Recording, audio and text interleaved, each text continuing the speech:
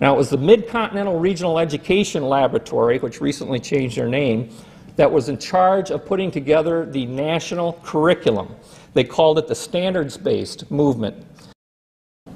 Now, No Child Left Behind, again, as I say, pretends to sunset this, but let me show you how it enforces the national curriculum. It says that the standards are voluntary. We all heard the term voluntary national standards for so long. Well, No Child Left Behind mandates that districts will be held accountable to the nation's report card, the National Assessment of Educational Progress. Secondly, they tell us that the National Assessment Governing Board's policy mandates that the content of NAEP reflect voluntary national standards. Folks, when you mandate something that's voluntary, it's no longer voluntary. Michael Chapman, American Heritage Research. This video is part of a set that deals with the United Nations Agenda 21 program. In this video, Mr. Chapman shares his shocking research about the development of what we now know as Common Core standards-based curriculum. Common Core is part of the UN globalist Marxist One World government plan known as Agenda 21. Start our second session this afternoon. You heard this morning about all the plans to transform your communities and rob your property and rip your whole communities apart in the name of sustainable development and smart growth. The question has been asked many times how the people who are perpetrating these things expect to do this and make it last when you have a nation of people who were raised and educated on individual rights and the Constitution and so forth.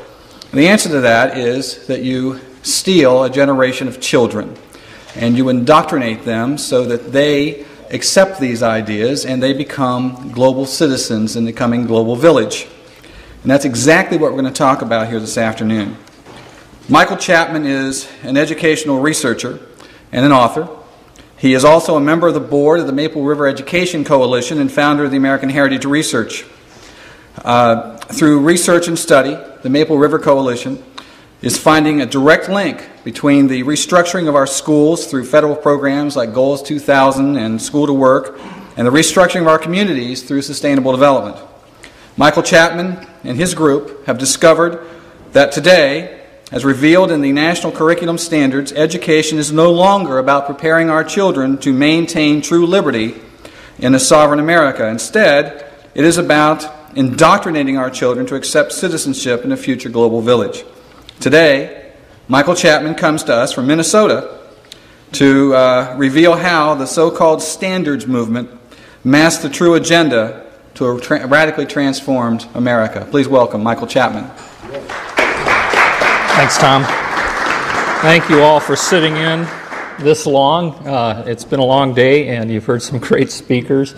I couldn't help but sitting back in the back of the room listening to Michael Shaw, Michael Kaufman, and some of the local folks. I was back there just rapidly adding stuff to my presentation, trying to figure out what can I take out now to make room for it. So I'm really going to move fast. I'm very graphically intense on my presentation, so you'll want to be somewhere where you can see this board. I want you to know that we in Minnesota consider ourselves members of the People's Republic of Minnesota. And for Michael Shaw's benefit, of course, that's the Midwest version of the left coast. But realistically, Minnesota was the very first state in the nation, in fact, the only state in the nation, to sign the Declaration of World Citizenship back in 1971. Now, this was the same year that the EPA was instituted.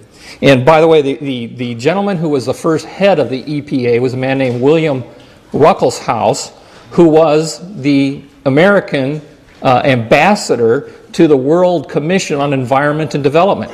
So there's a lot of dots being connected through these things, and I'm going to connect the education dot for you. Now, I just want to go on to say that the state of Minnesota actually, as declared in this document, actually flew the UN flag over the state capitol building. Now, the citizens went ape. Here's actually a newspaper article showing that flag. The citizens went ape, so it wasn't too surprising that a year later we came out with the first environmental education plan. This is it. Now, one of the speakers I travel around the state speaking with is now a senator in Minnesota. So I got this document from her. I asked her if she could get a copy of it out of the archives at the Capitol, and sure enough, she did. She also sent me a copy of the original Declaration of World Citizenship that includes signatures. What you'll find out is from every single leader in politics in the state of Minnesota. Both House and Senate minority and majority leaders are representatives. Everyone. Hubert Humphrey signed this thing. Everybody signed this thing, thinking this was a wonderful thing. So it's not too surprising that the paper was all behind this and quoted George Bush, the country's new UN ambassador, said this: "It is President Nixon's deeply held conviction, which I share completely, that the whole UN system must be strengthened in the field of peace and security, social and economic development." Now keep in mind, this is before the term sustainable development was in vogue. That was a marketing term that cost the taxpayers millions of dollars to come up with in order to mask what this really is. This has been in our curriculum since then, and it's been nationally in our curriculum since 1994, every single classroom in America. In fact, I have challenged teachers as I travel around to say, show me any textbook, any subject, any grade, any page, and I will show you blatant propaganda meant to transform this nation. Lincoln once said, the philosophy of the schoolroom in one generation will become the philosophy of government in the next.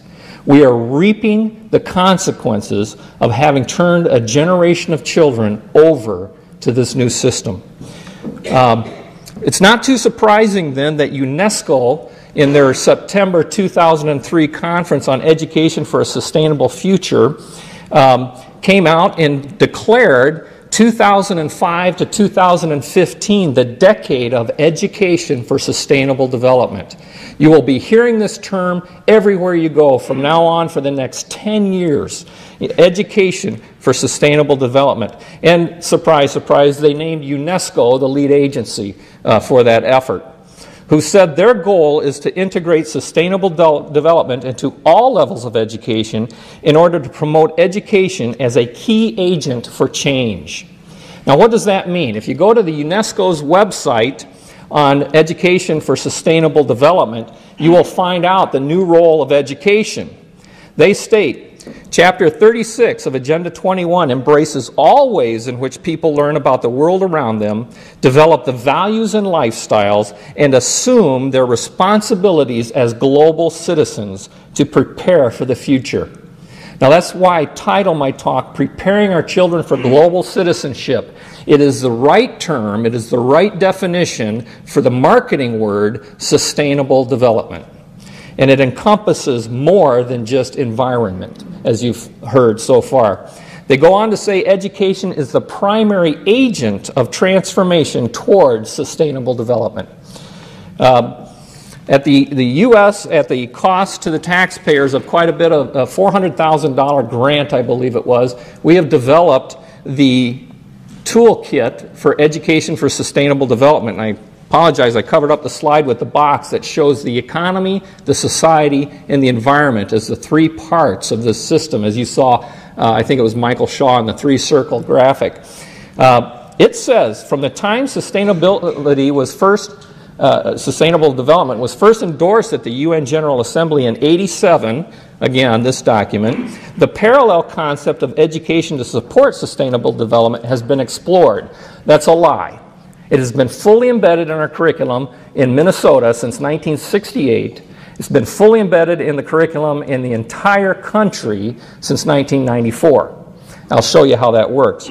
But they go on to say that it will encompass the 40 chapters of Agenda 21. That is your federal national curriculum, the 40 chapters. Now, chapter 36 deals with education, but it is to encompass the principles contained in all 40 chapters. The toolbox goes on to tell you, by the way, this was written in July 2002, so it's fairly recent. Goes on to tell you that world citizenship is the goal. And world citizenship encompasses the constellation that is all the principles, values, attitudes, and behavior that the people of the world must embrace if sustainable development, i.e. global citizenship, is to be realized. Now, this is a bureaucratic revolution in education. The prime bureaucracy is the U.S. Department of Education, which was instituted in 1979 by President Jimmy Carter as a promise to put the principles of sustainable development in place before the term was coined. But this was the entire purpose of the U.S. Department of Education, now I believe the world's largest employer. Under its direction is the Office of Education Research and Improvement. They oversee the 10 regional education laboratories. You can go to their website and see these are the 10 regions of the U.S., and each region has a director and a directorate to be responsible for each piece. Now, it was the Mid-Continental Regional Education Laboratory, which recently changed their name, that was in charge of putting together the national curriculum. They called it the standards-based movement. This, for instance, is the social studies curriculum that states that it is clear that the dominant social, economic, cultural, and scientific trends that have defined the Western world for 5 centuries is now leading in new directions. What were the ideals that define the Western world? We are now saying that's old business. We're now moving in some new direction. They go on to say the primary purpose of social studies is to help young people develop the ability to make informed and reasoned decisions. Who gets to define informed and reasoned decisions? For the public good as citizens of a culturally diverse, democratic society in an interdependent world. Now, this is all marketing gobbledygook that has real meaning underneath it. Sounds bad to you and I who are a little more in tune than the rest of the world into what this stuff really means. But keep in mind, we spent millions of focused market research to come up with the language to mask the agenda. The agenda is exposed by looking at the curriculum. But first I want to play a little video clip of the senior director of the Mid-Continental Regional Education Laboratory in 1989 as she revealed to the National Governors Association the agenda for education. She's going to list 3 important aspects of what education is about. Listen to for the 3. It seems to me that far too much of our efforts have been focused on the issue of let's find a short-term fix and fix up these schools and taking care of them, rather than the issue of understanding that what we're into is a total restructuring of the society. What is happening in America today and what is happening in Kansas and the Great Plains is not simply a chance situation in the usual winds of change. What it amounts to is a total transformation of our society. And the issue for most children and the issues for the society is that what has changed in education today is that we no longer see the teaching of facts and information as the primary outcome of education. During the past 10 years, we've been going through a reform movement. And that reform movement began with the governors of the nation, and basically what their concern was that they began to understand the very close relationship between economic development and human capital. Did you catch the 3 parts? Number 1, the total transformation of society. Number 2, facts and information, knowledge, is no longer the primary purpose of education. And number 3, the close connection between economic, let's call it sustainable development, and human capital, that is labor, human resource labor for a planned economy. Now, it shouldn't surprise you then to see this information in the Minnesota 72 plan. She said we've been working on this for over a decade. That was in 89. It goes back at least to 79. I have information that goes back to 1933, folks. It says environmental education is a new way of thinking. It is a lifelong process. How many have heard the term lifelong learning? It goes on to say that it requires basic cultural changes, and the responsibilities must be shared by governments, schools, and businesses. Now, the way this is being done is through something called public-private partnerships. We've heard a little bit of that term. But this is a public-private partnership between government, education, and the economy or business. Reinventing government, education, and business. Now, the interesting thing to ask here is, what happens when you're in partnership with an 800-pound gorilla? The purpose of the other partners is to feed the gorilla. And that is, in fact, what is happening and what we're seeing taking place. Now, the first piece was Goals 2000 that finalized the plan, that changed the purpose of education in content. I often say there's only two problems with education. It's content and its structure. We fix those two things and we fix education. The content piece came through Goals 2000. That locked the entire curriculum. It gave us a national curriculum, a national test, a national teacher's licensing rule that all 50 states signed on to merely because of the promise of grant money. The second piece was School to Work, also passed in '94. School to Work created the partnership between education and the economy. Knowledge is now derived at structurally what the planners will see the future economic needs are going to be and retrofit our children into specific career clusters. How many have heard the term career clusters? The schools here in Maine are being restructured as well. They were one of the 10 pilot states along with Minnesota. By the way, under No Child Left Behind, they have now renamed career clusters smaller learning communities. Doesn't that sound nice? Nice. And those are the grants now that your districts are applying for to help implement the same system. Now, the third piece is less known. That is the Workforce Investment Act. That created the state and federal boards, and it created the local investment boards in the various regions of your state to manage the whole thing. Now, this Workforce Investment Act, the only thing I want to say about it is it brought in a new term that you need to understand: appointed representatives.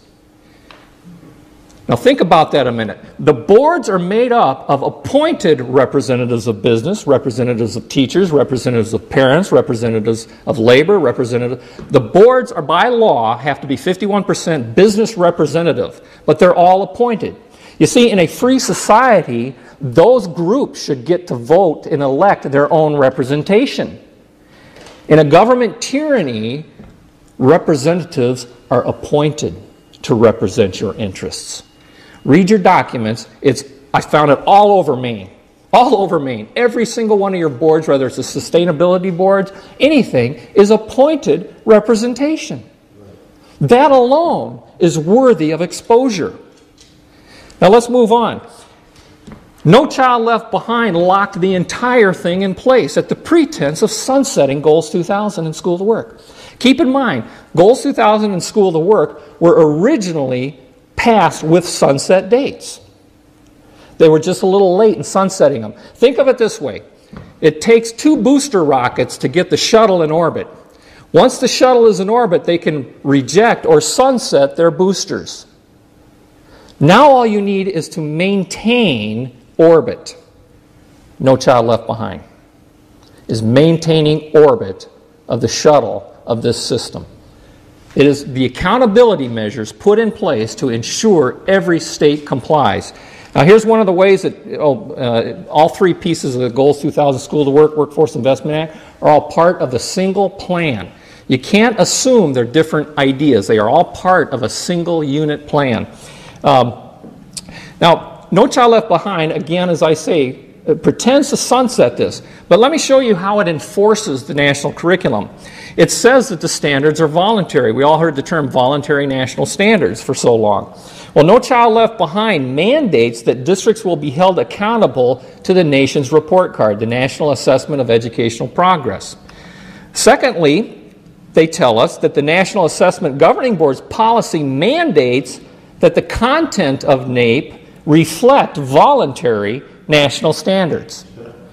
Folks, when you mandate something that's voluntary, it's no longer voluntary. Right? Voluntary now means mandatory. Change your dictionaries. That's what it now means. Let's move on. Now, I'm going to go through the three parts of Shirley McCune's, and I'm going to go through them in reverse. First, the economic connection to education. This is our Minnesota State education document that explains the three circles of this system. Note, it is education reform tied to workforce preparation aimed at economic development. Look at the center, the three words in the center, school to work. School to work is the nut that holds the whole radical thing together. Now that has now been replaced with a new term, workforce investment boards. Isn't that convenient in the official documents? But it says that what it means for education is education now is to be keyed to one's ultimate life and work goals. Well, how do you know that? How can you shape someone's ultimate life and work goals through education unless somebody has determined your ultimate life and work goals? You see, in a free society, education is supposed to be a broad-based liberal arts education to prepare for whatever the future holds. This system says, we alone know what the future is, and we're going to retrofit you with what you need to meet those needs. That's the difference between the two systems of freedom and tyranny. Now, the document goes on to say that school to work is a whole new way of thinking, a revolutionary approach that will recreate these concepts. Now, when I say it's a revolution, I'm called a conspiracy wacko in Minnesota. Well, I'll tell you what, that's because I'm a property rights guy, okay? That's what makes me radical. You know, the real radical writers are the Rockefeller Republicans who are helping put this whole system into place too. The new mission of education in Minnesota states to create a seamless system of education and workforce preparation for all learners tied to the needs of a competitive marketplace. Notice it does not say free marketplace.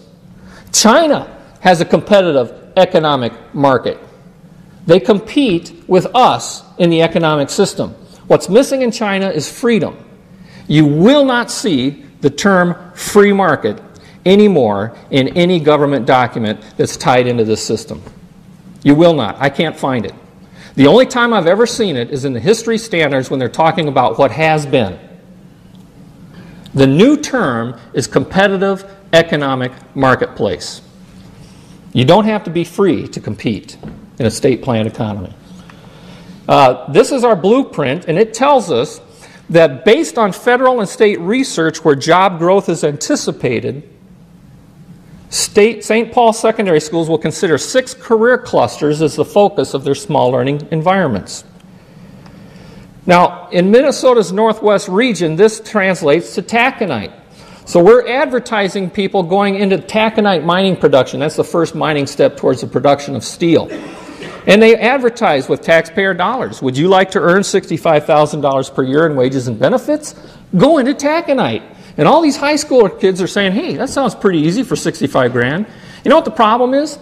Right now, northwest corner of Minnesota has 30,000 laid off taconite production workers who'd love to be earning $65,000. This is government planning 101. Doesn't work.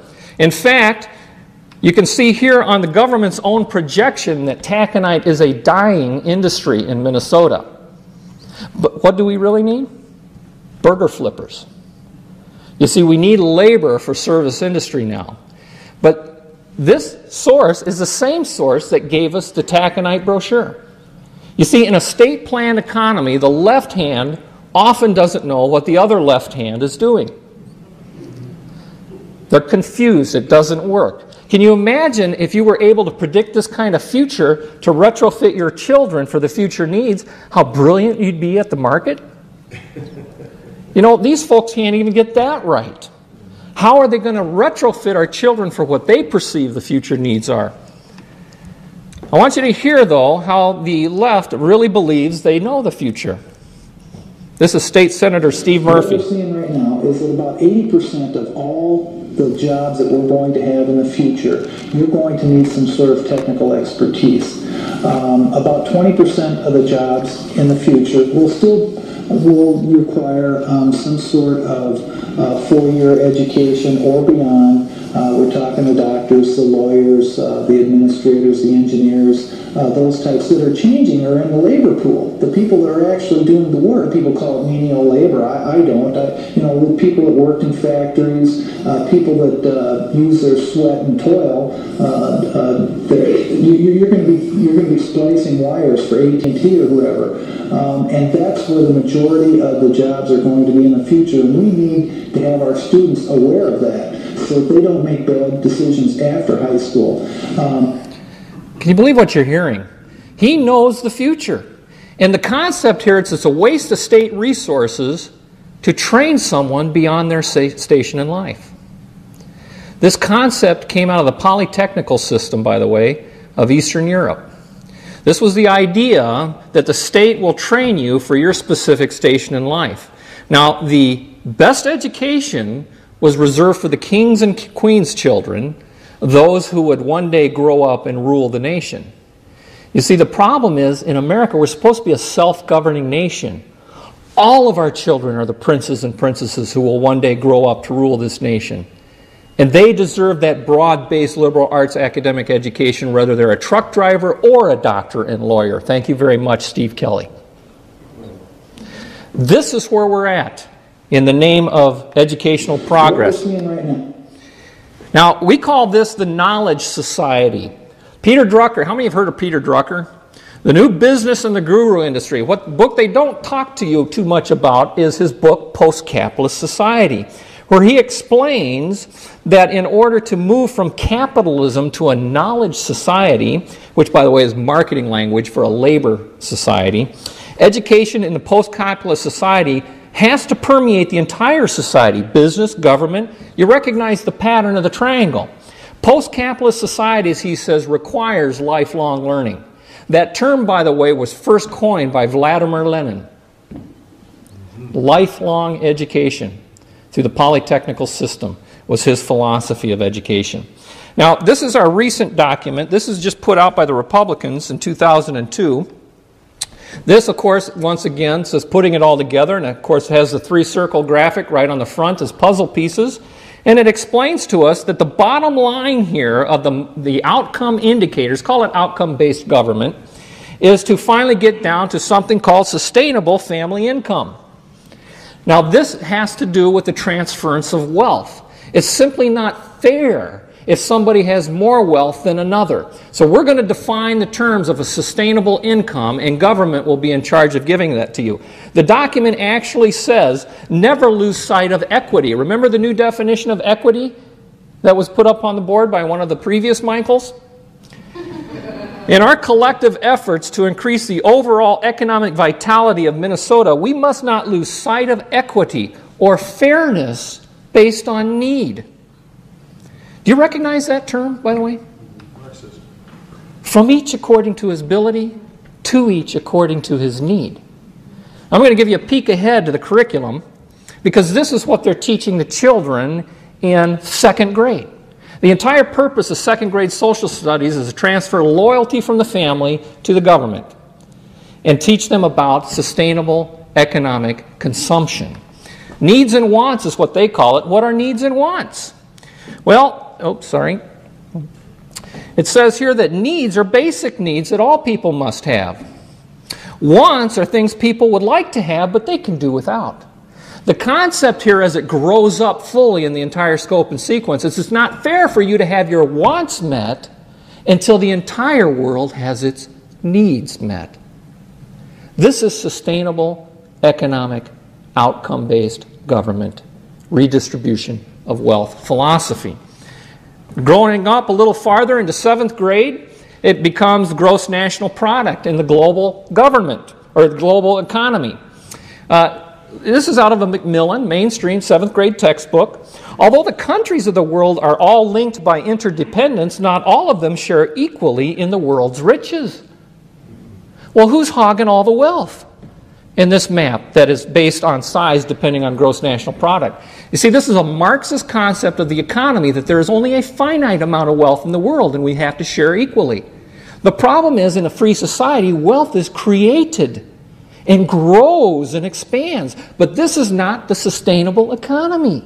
which, just like the environment wants to suppress development, the sustainable economy wants to suppress the creation of wealth to be managed through our human resource generation workforce investment councils. By the way, like I said, Minnesota is one of the states on the cutting edge. So was Texas. So was Maine. And this is fully embedded in the Maine education system. The book explains that Maine also is designing a school-to-work system offering structured technical training pathways for young people. Here's the quote that gives you the 80-20 that you heard our senator say. It's all the same. Every state has the same talking points. And then your governor goes on to tell us that the residents of Maine are increasingly aware that our education system must prepare students to meet unprecedented society and economic demands. To do so, all students must have the knowledge, skills, attitudes that are outlined in Maine's Common Core of Learning. And as you all well know, that is now called learning results. It's all the same thing. It's just repackaged under each new administration to make you think there's a new plan. It's all the same. And it's exactly the same in every state I've ever been in research. It takes me 5 minutes to research a state because I know what I'm looking for. And I can find it so easy. By the way, that's all I'm going to deal with the school-to-work system. Our video that is Senator Michelle Bachmann and I is Guinea Pig Kids, available here or at our website at edwatch.org. Moving on, the transformation of education. Education for a sustainable future requires a change in approach in the teaching and learning process. This brings us to number 2, and that is the idea that preparing American youth for the 21st century requires a radical departure from traditional classroom instruction. Above all, it requires a shift in long-held beliefs that the role of the teacher is to transmit knowledge to the students. Instead, teachers must view themselves as facilitators through which young people construct knowledge themselves. Now, that's a long way of saying indoctrination. But the problem is, this came out of 1989, by the way, by the Carnegie Council on Adolescent Development, and is the plan now for our education system. The research link that I use is out of our State Department of Education, who did a research on performance-based instruction called constructivism. It tells us, basically constructivism means postmodernism. There is no truth. Students construct their own understandings of reality and realize that objective reality is not knowable. So why bother? The truth is, the truth which keep men free is being suppressed in order to prop up the attitude training agenda. And it moves on. You can see this through the final subject to fall by the national standards is education. This is our new math in Minnesota called Connected Mathematics. Based on the National Center of Teachers of Mathematics, Standard 3 tells us that students learn that mathematics is man-made, that it is arbitrary, and good solutions are arrived at by consensus. No lie. There is no truth, not even in math. Most of us assume 2 plus 2 is always going to equal 4. You're wrong. We might reach a new consensus. Consensus is the theme that is more important in math than math. Now keep in mind, this is based on a shift in worldview. Mathematics was not a self-existing truth discovered by man and the secrets of it unlocked. It was a social construction to meet society's need. This is the shift in thinking about all of our curriculum today. They're all based on the postmodern or constructivist approach. How well does it work? Well, they tell you. In the teacher's guide in the back, it tells us that because the curriculum doesn't emphasize arithmetic computations done by hand, some students may not do as well on tests assessing computational skills. We believe such a trade-off in the favor of CMP is very much to the student's advantage in the world of work. You see, we don't want children who can think about the numbers behind the buttons. We simply want children to be prepared to know which buttons to push. That's why the new cash registers at the fast food have pictures on them, not numbers. Our children are mathematically illiterate on purpose. How do I know on purpose? Why isn't this just a basic bad idea? because the Sustainable Development Plan tells us so. Generally, more highly educated people who have higher incomes consume more resources than poorly educated people who tend to have lower incomes. In this case, more education increases the threat to sustainability. Charlotte Iserby, I owe you an apology. I did not believe for the longest time it was a deliberate dumbing down. I thought the dumbing down was a natural consequence of a bad idea. Folks, it's deliberate. It's deliberate. So UNESCO tells us, indeed, in the 21st century, the literacy of sustainable development will be as essential to comprehending the world as were, past tense, the traditional skills of reading and writing at the start of the 20th century. Folks, this is real. It's happening to our children as we sit here every day, day in and day out. Goes on to say the effectiveness must ultimately be measured by the degree to which ESD changes the attitudes and behaviors of people, both in their individual roles and in their collective responsibilities and duties as citizens. And so we see the truth of this matter in a picture that was sent to us at Maple River Education Coalition. This central school model says the aim of education is the knowledge not of facts, but of values. And in fact, we were given this at a school to work conference put on by the state of Minnesota, defining performance-based instruction, which, by the way, is just a new term for outcome-based instruction, which said that learning has not taken place until behavior has changed. It goes on to tell you that values, attitudes, and interests can be learned and taught, and they can be objectively evaluated. How do you do that? Unless somebody knows the outcome attitudes that are desired? Well, the way we measure that is through something called an assessment. Has anybody heard of the term assessments? You ever wonder why they changed to that term instead of test? You see, the thing is, test is a measure of objective knowledge. What do we assess? We assess our houses for its value. We assess our cars for its value. Folks, we are now assessing our children based on their value, perceived value to society, based on how well they now demonstrate that they think like a globalist. That's the meaning of assessment. That's what we're doing to our children. Now, No Child Left Behind made it a federal offense for me to show you the NAEP test, so I can't do that anymore.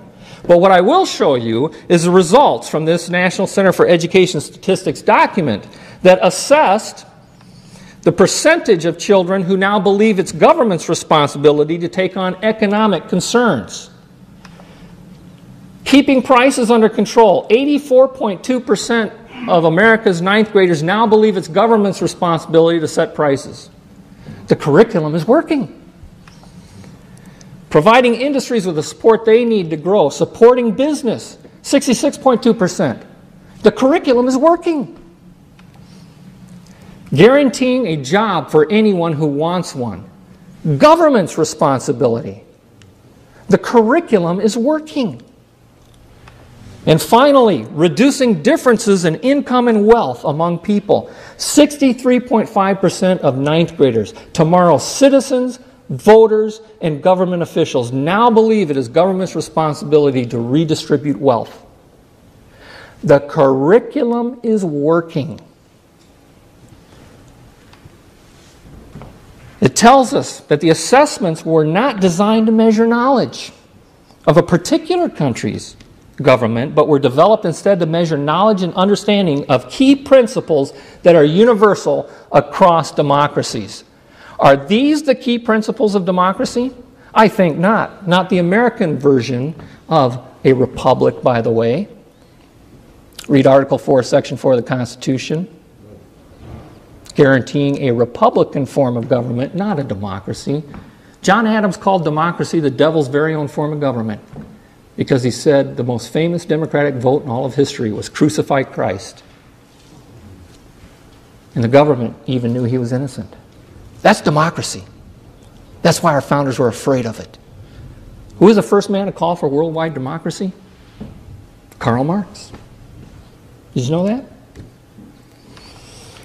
Well, how could kids think this way? Look at the national standards of economic curriculum. By the way, the voluntary mandatory national standards. Standard 16 says, students will understand that there is an economic role for government to play. Governments often define and protect property rights. Ooh, there's a tricky one. See, they got the word protect in there, but who defines the property rights? Government. If government defines property rights, there is no such thing as private property. Most government policies also redistribute income. This is true, but it's supposed to be a good thing here. Who wrote these standards? Well, the National Council on Economic Education and the Economics International program. These were to be based on a consensus process. Well, again, how can ninth graders be so easily convinced? You know, a famous man named Lenin once said, take away a people's heritage and they're easily persuaded. Easily persuaded. So the very first subject that fell was history. The National History Standards tells us one of the most common problems is the compulsion students feel to find the one right answer. Or worse yet, they rush to closure reporting back as self-evident truths the facts or conclusions presented in the text or document. Now think about that for a minute. What would our founders say to this? You know, those are the guys who talked about self-evident truth. This is the worst problem a child could have, reporting back as self-evident truths. You see, the principles of the Declaration of Independence stand in the way of this entire agenda, so it must be eradicated. You know those 7 principles of the Declaration, don't you, all by heart? National sovereignty, natural law, self-evident truth. All men are created equal. By the way, he didn't mean the gender, he meant mankind, both male and female. Creator-given unalienable rights that included life, liberty, and the pursuit of happiness or property. Government's purpose to secure these rights, and finally, popular sovereignty, the consent of the governed. These are the principles that stand in the way of sustainable development.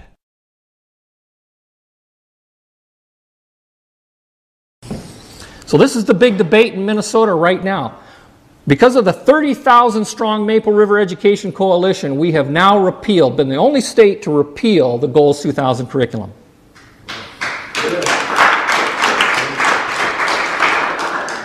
The debate now shifts to the replacement principles. We managed to get all of the Declaration principles in the House version passed, failed in the Senate. When it came out of conference committee, they were gone.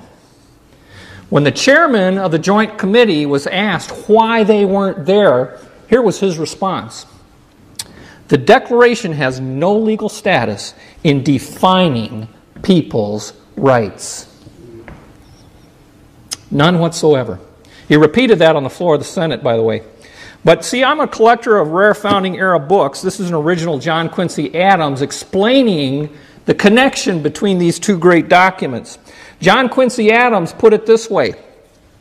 He said that the virtues which had been infused into the Constitution of the United States was no other than the concretion of those abstract principles which had been first proclaimed in the Declaration of Independence, namely the self-evident truths of the natural and unalienable rights of man, and the dissolvent sovereignty of the people, always subordinate to a rule of right and wrong and always responsible to the supreme ruler of the universe for the rightful exercise of that sovereign power. He went on to say, this was the platform upon which the Constitution of the United States has been erected. Its virtues, its republican character consisted in its conformity to the principles proclaimed in the Declaration of Independence. Folks, we celebrate the birthday of this nation on July 4th, not August 7th. That's because the Constitution was the working papers that put in place the principles contained in the Declaration. This document was written only in order to form a more perfect union. Without the Declaration, It's meaningless. Or can be made to mean whatever you want it to mean. And that's what they're doing through the education system. They are shaping our thinking by doctoring up the Declaration principles. This is a 4th grade book that explains a critical thinking question. By the way, what does critical thinking mean if there is no self-evident truth? We assume it means learning to discern the truth. But if self-evident truth doesn't exist, it becomes a tool for shaping thought. And here's an example. Well, this is the teacher's guide that tells us that this section describes it as thinking that is focused on deciding what to believe and what to do. Now, that's with a predetermined outcome. And here's some of the examples. I'm only going to do one. That's all I've got time for. Ask students to think of a law they would like to see passed. Suggest the environment, endangered species, education, those things that are important to sustainable development. Here's a teacher's assignment. Divide students into 2 or 3 groups. Have each group work together to produce a Bill of Rights for animals. Tell them to begin by discussing the ways in which they feel animals are sometimes treated unfairly. Folks, this is the lesson during the study of the Bill of Rights. This is what the kids are doing in their classrooms. Mainstream, this is Houghton Mifflin. It's not some obscure little textbook company. Well, without the Declaration principles, you can redefine, you redefine the Declaration principles if they're mentioned at all. This one says when Jefferson wrote that all men were equal, he really meant all citizens. Women and blacks were not included.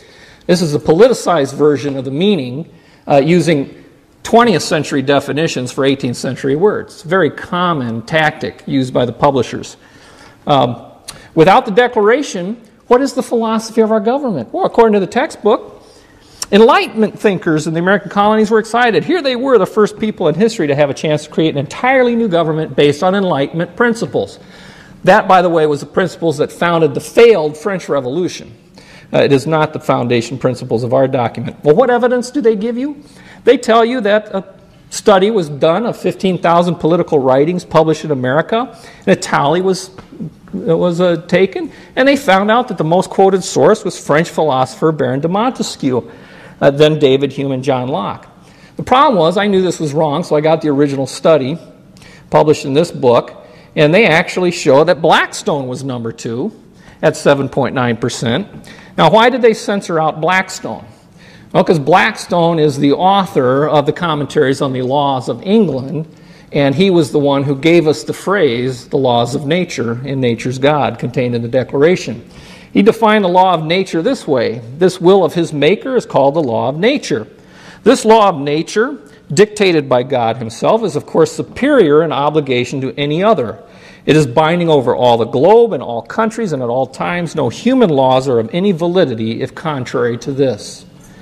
Of course, we have to censor that, don't we? Because this is a violation, obviously, of separation of church and state, which, you know, doesn't show up in our Constitution. It is in Article 58 of the ex-Soviet Constitution. The study goes on to tell us, though, that the Bible was quoted 34% of the time, more than 4 times Montesquieu. That was just censored out, and the assumption then was left with, well, we must be based on the Enlightenment. The study went on to say, although the citations came from virtually every part of the Bible, St. Paul was the favorite in the New Testament, especially the parts of his epistle to the Romans in which he discusses the basis for and limits on obedience to political authorities. Folks, this is what justified the revolution. It was based on natural law, a higher truth than man.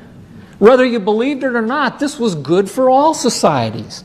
This did not mean that you had to believe what they believed. This is just what we were based on. To teach this in public school isn't establishing a church. It's simply history lessons. To leave it out is nothing short of censorship. And I cover a lot of this kind of documentation in my video, America's Censored Heritage. I'm not going to go through much more of that. Let's move on. Without the Declaration principles, the Constitution can be made to say whatever you want it to say, and that's the way they're teaching it to our children. Did you know you could change the Constitution without amending it? How many knew that? Well, that's what the lesson teaches. This is the gospel truth to children in 8th grade. Most popular textbook in America, by the way, up until 1994 when it was replaced by the better stuff. The Constitution is not a rigid document. Because of imprecise language in some sections, it's open to interpretations. Most historians, have you noticed it's always most historians? And you can't find one, but most historians feel that this is more of a strength than a weakness. It moves on to say, by unofficial change method is meant first the Supreme Court's interpretation, which differs sometimes from court to court depending on new justices. Now this makes perfect sense. I mean, if 2 plus 2 is 4 only by consensus, well, certainly the meaning of the Constitution is going to be by consensus. Postmodern activist Justice Breyer told us that the men who wrote the Constitution left many important areas open to interpretation. Breyer said in a speech Monday at New York University, did he learn his lessons in school well? He must have been paying attention in class that day in 8th grade. The philosophy of the schoolroom in one generation will become the philosophy of government in the next. This is what they all believe today. He went on to explain that judges should be wary of enforcing a strict reading of the Constitution. Well, we don't want to go to what the founders actually meant. We want to interpret it for ourselves based on what society needs today. He went on to say those more literalist judges who emphasize language, history, tradition, and precedent cannot justify their practices by claiming that is what the framers wanted. Notice, by the way, it's always framers, no longer founders, because foundation suggests something that doesn't change very easy. You can always remodel your house and build a new frame. The framers did not say specifically what factors judges should emphasize when seeking to interpret the Constitution. Well, unfortunately, Justice Breyer never learned his history. Otherwise, he may have written or read Thomas Jefferson, who on June 12, 1823 said, on every question of construction, carry yourselves back to the time when the Constitution was adopted. And instead of trying what meaning may be squeezed from the text, conform to the possible one in which it was written. Pretty good advice from a founding father that is so dearly loved by the left. Well, what about the Ten Commandments case in Alabama? Anybody been following that? Let me ask you a question. What law did Chief Justice Moore violate? You know, they always say, oh, he violated the separation of church and state. But you know, that clause starts out by saying, Congress shall make no law. Is Judge Moore Congress? Who's closer to Congress, Judge Moore or the Alabama federal district judge? Which judge of these two violated the 10th Amendment? You know that one that's no longer taught in schools. The powers not delegated to the U.S. are reserved to the states or the people. Justice Moore stood in front of the judge and said, I will remove those 10 Commandments now if you tell me what law I have violated. You won't hear that in the mainstream media. The judge couldn't tell him one because the First Amendment guarantees there will be no law. How can you violate something that says there will be no law? Nobody knows this stuff, folks, because the media is part of the problem, isn't it? It's the reason, by the way, our founding fathers invented the committees of correspondence to get around the British-controlled press and get the truth out to the colonists. You see, this connection here in the internet is our committees of correspondence. And we're starting to scare them a little bit. Thank God. Thank God for freedom. By the way, here's some 10 Commandments. Anybody recognize this building? It's the U.S. Supreme Court, the East Portico. Over, by the way, the title Justice, the Guardian of Liberty. Cornerstone document, the 10 Commandments, that Blackstone told us was the basis of natural law. We used to teach this in our schools, by the way. This is a really liberal state book. This is a Massachusetts textbook on government. It's a series of questions. Is there a higher law than the Constitution? The Constitution is the highest human law, but the law of God is the highest of all laws. To whom are the representatives responsible? To the people and to God. Do laws which restrain a man from doing wrong infringe on his liberty? This is my favorite. They do not, because he has no right to do wrong. Profoundly simple if we taught that there is such a thing as right and wrong. We have replaced that now, folks. You know what with? Read your curriculum. Tolerance and intolerance. That's the new morality. And your children are being indoctrinated to tolerate all ideas as equal. That is the true meaning of the term. Look it up in your dictionary. That definition has gone through a metamorphosis. It no longer means putting up with something which is not acceptable, which is what it usually meant. It now means you must respect and honor the beliefs and behaviors of all. Look it up. It's changed in every dictionary I've looked it up in. If one were free to do right and secure against wrong, what would we have? Perfect liberty. It's what we had for 200 some years. The longest known successful form of government in the history of the world is the United States under its current Constitution. Now we begin to redefine it, but it's still hanging on tight by its fingertips as long as we don't let it slip away from us. Without the Declaration principles, the Bill of Rights means whatever. The best way to look at the true meaning of this amendment, Second Amendment, is to look at what the courts have said about it. Oh, really? Generally, the Constitution is considered to be a living document. No, it isn't. It's a bedrock document. Not anymore. Not under the current interpretation. It's shifting sands, and we're building our house on the sands, aren't we? Constitution is considered to be a living document, which means that the interpretation changes to meet the needs of the times. The judges and courts of each generation provide the interpretation of the document. In this case, the courts, the Second Amendment only provides the right of a state to keep an armed National Guard. A blatant, historic lie. Without the Declaration principles, the Bill of Rights limit the people rather than Congress. May citizens enjoy rights that are not listed in the Bill of Rights?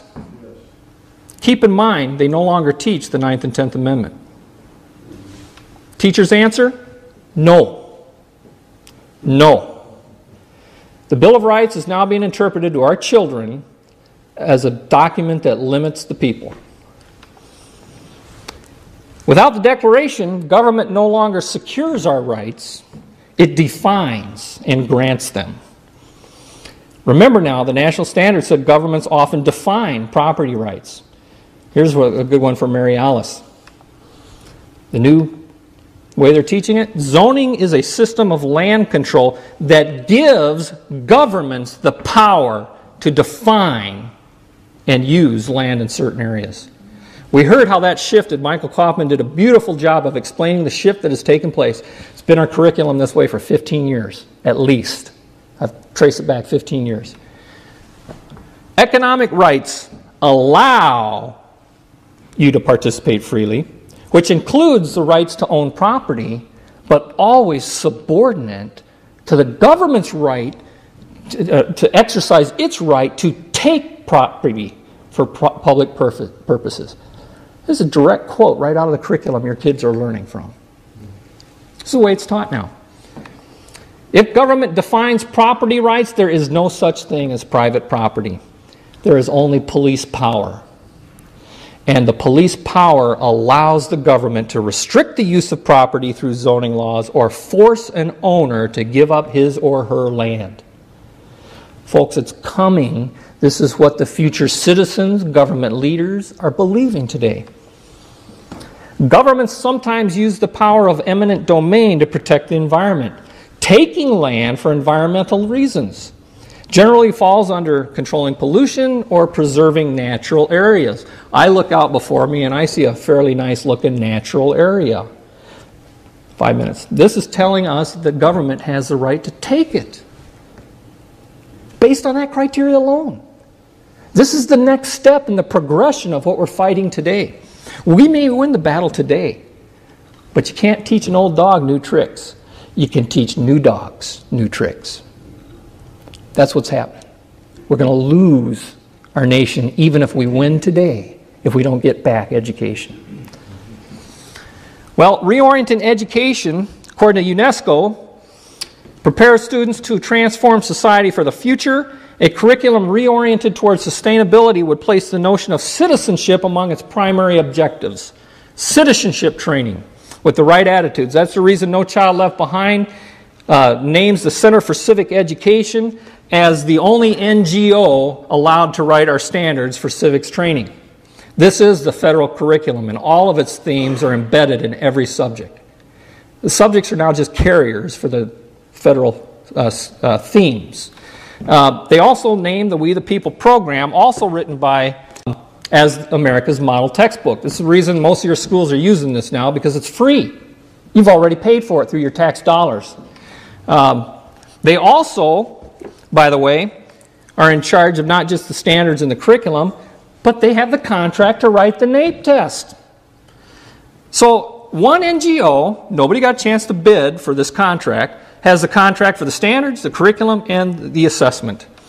And they will tell you, oh, by the way, CCE was a NGO started by this man, Chuck Quigley, out of Berkeley, California.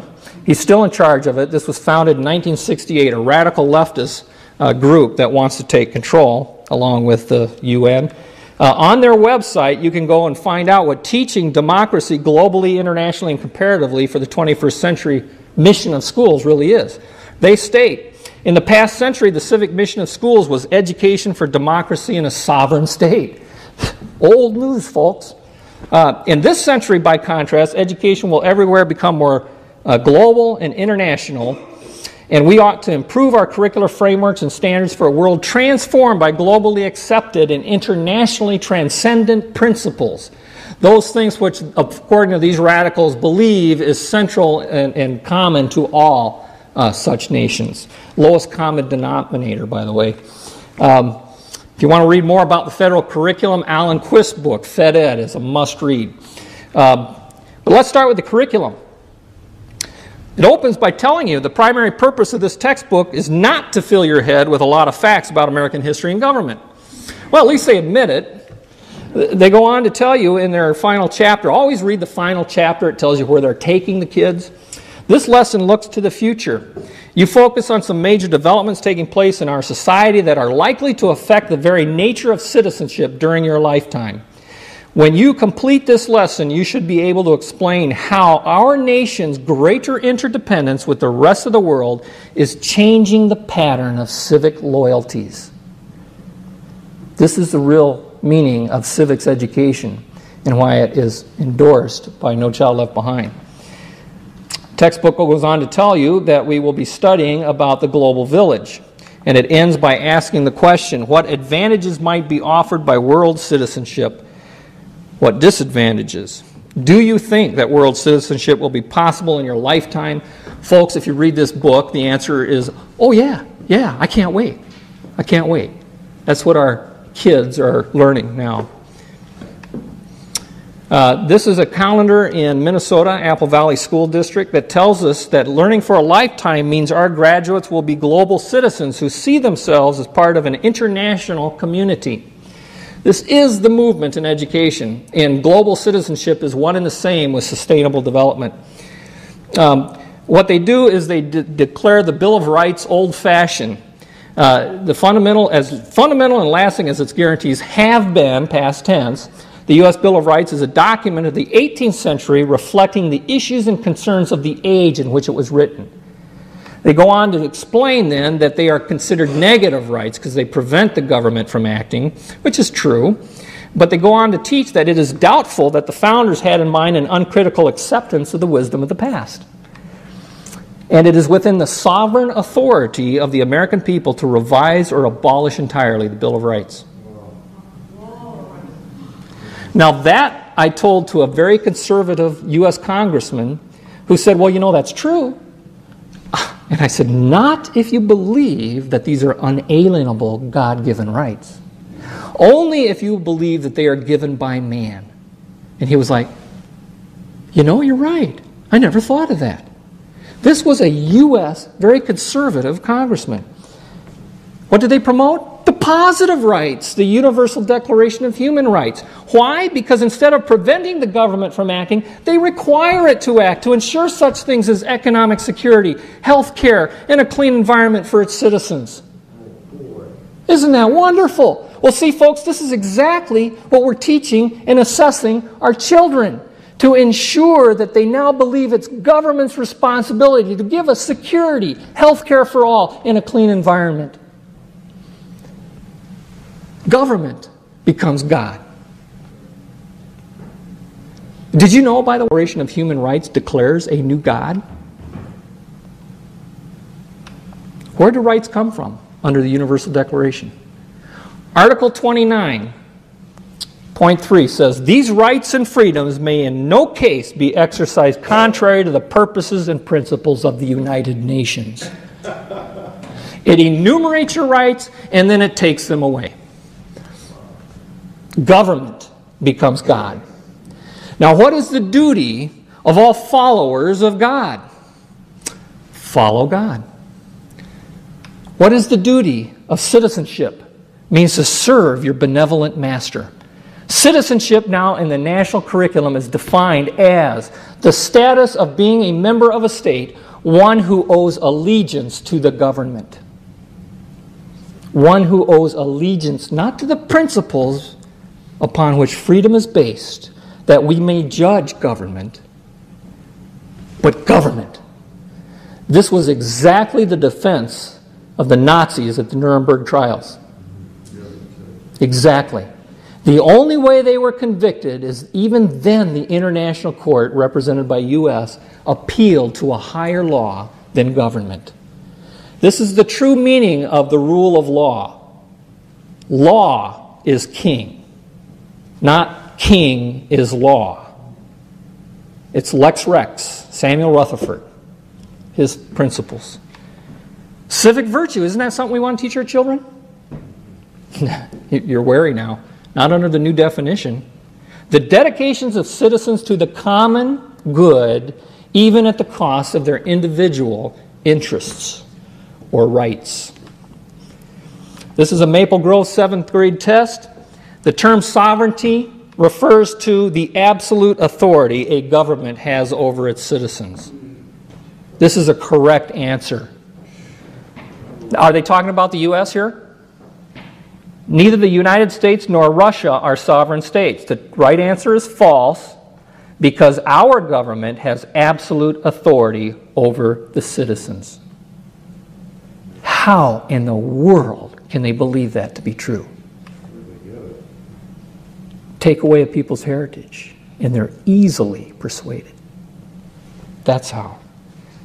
Let me play a little clip from you from the debates in Minnesota that just happened over the writing of the new standards. Let me ask you, Senator Kelly, I also noticed missing from the current standards that was in the House version was also other such principles such as national sovereignty, natural law, and free market enterprise. That would be something that we would be looking at as our commissioner takes up now the writing of the social studies standards. Why would your committee not include national sovereignty, natural law, which is referenced in the Declaration of Independence, and free market enterprise? Why would the committee fail to include those basic American principles, Mr. Kelly? Senator Kelly. Senator Kelly, Mr. President, Senator Bachman, like everything that happens in conference committee, it was a compromise. He just compromised away our freedom. They know, folks, the Declaration is key to winning this battle. That's why the fight in Minnesota is now over the Declaration principles. I want to recap real quickly the Declaration principles versus sustainable development. National sovereignty is replaced by world citizenship. Natural law is replaced by positive law. Constructivism replaces self-evident truth. All people are equal before God is now replaced by multiculturalism. That is not celebrating different cultures who are here. That is declaring everyone different by their culture, and all ideas are now equal. Equal opportunity was under one. Equal outcome is now the rule of the day. Creator-given unalienable rights is now government-defined rights. Purpose of government was to secure rights. Now the purpose of government is to distribute fairness. Popular sovereignty has been replaced with absolute power. Folks, I rewrote the Declaration of Independence years ago based on what I was learning in the curriculum. It is now we hold these concepts to be self-actualized, that all genders have evolved the same, and that based on their human nature, they are now entitled to certain basic rights, that among these are choice, license, and the pursuit of fairness. This principle is all over Maine's curriculum. I'm not going to go there because I don't have enough time.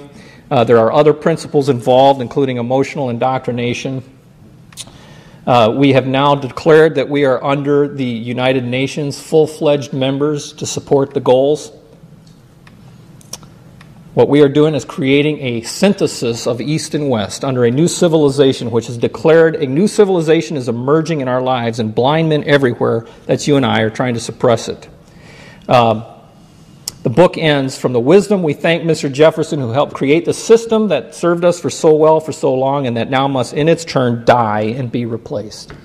The foreword to this book was written by Newt Gingrich. Folks, what is that system Jefferson gave us? The least religious of our founding fathers told us God, who gave us life, gave us liberty. And can the liberties of a nation be thought secure when we have removed their only firm basis from the minds of the people, that these liberties are the gift of God, that they are not to be violated but with his wrath? Indeed, I tremble for my country when I realize God is just, and his justice cannot sleep forever. George Washington also warned us in his farewell address, whatever measures contribute to violate or lessen the sovereign authority ought to be considered as hostile to the liberty and independence of America, and the authors of them treated accordingly. Folks, this is treason. Yes. And it's time we say so. Yes. Thank you very much.